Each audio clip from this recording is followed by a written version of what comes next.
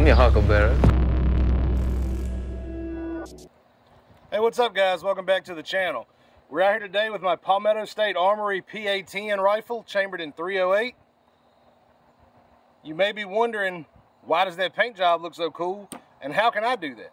And if you are, you're in luck, because if you check this video out right here, I give you a step-by-step tutorial on how to do this exact paint job. I'll give you a minute now just to take a look at it.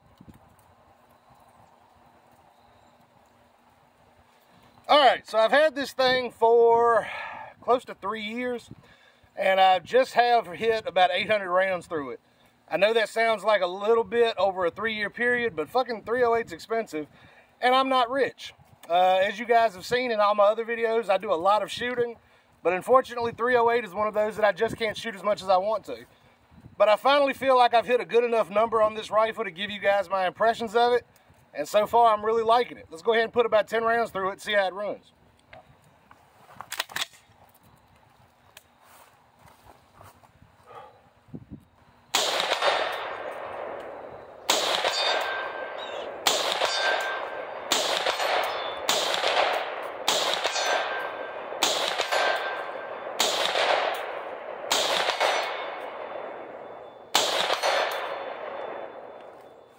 So as you guys can see, that thing delivers a fucking ton of kinetic energy out at 100 yards.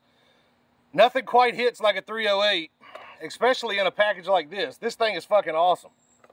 I'm gonna go ahead now, we'll load up another mag. Let's keep going.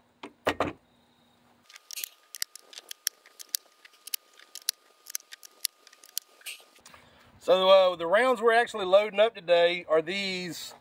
I've had these for a while, but it's some Wolf Polyformance 145 grain full metal jacket. That's one of the things I also really do like about the PSA PA-10. It seems to run steel case ammo really well. It's never given me any problems. And not all .308s can boast that same reputation. The scope that I'm running on top of this one is the Vortex Viper 2.5 to 10. And when I'm shooting freehand like this, I'm typically keeping it as low as possible, so it's at 2.5. I've noticed that shooting offhand at any kind of like heavy magnification is really difficult. So 2.5 works really well for something like this. And then when you're on a bench or you're going prone or off a tree or something, that 10 power really reaches out there.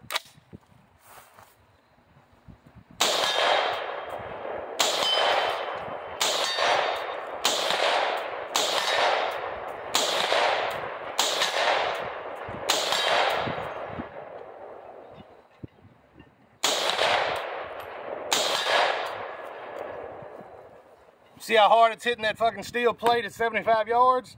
That's the power of .308. That's the benefit of something like this. If you need a rifle and you want a round that's really going to knock the shit out of something, go with the .308. Now, I wouldn't necessarily say I would want this as my primary rifle because it is fucking, you know, it's really heavy. And I know I should get strong, but if you carry this thing around all day, you're going to know it. But when you really need something that's going to reach out, penetrate some barriers, and really fucking hit hard at distance, it's hard to beat .308.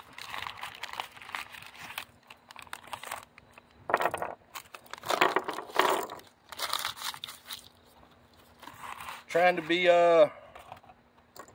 conscious of what I'm doing with the trash here. I don't want it all over my range. Let's get another 10 in here.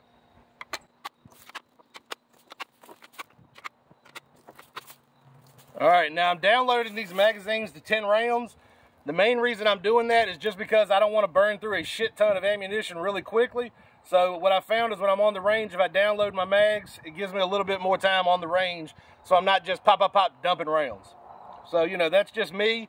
You don't have to do it that way. It's just what I like to do.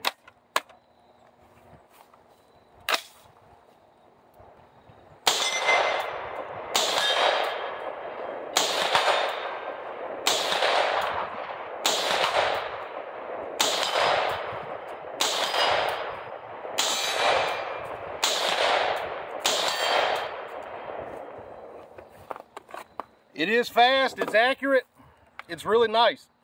I don't have any paper targets currently. I wanted to do something in the video where I kind of give you guys an accuracy demonstration, but I was out of paper targets. What I've seen in my experience shooting this rifle, it tends to group with something like Wolf, about 2 inches at 100 yards, with some standard like AAC ammo. I've been getting about 1.5 inches at 100 yards. And then with some match grade ammo, better groups, I would say in the realm of 1 inch, maybe sub 1 inch if I'm really doing my job, but it's not, you know, it's not super easy to shoot that tight. It just is what it is. But it's pretty accurate. If you guys are interested in seeing something where I put this thing on paper, let me know in the comments below. I'll definitely make that video happen. What do I want to shoot now? It's almost too easy with this thing. But let's go ahead and put one more mag through it and see how it runs.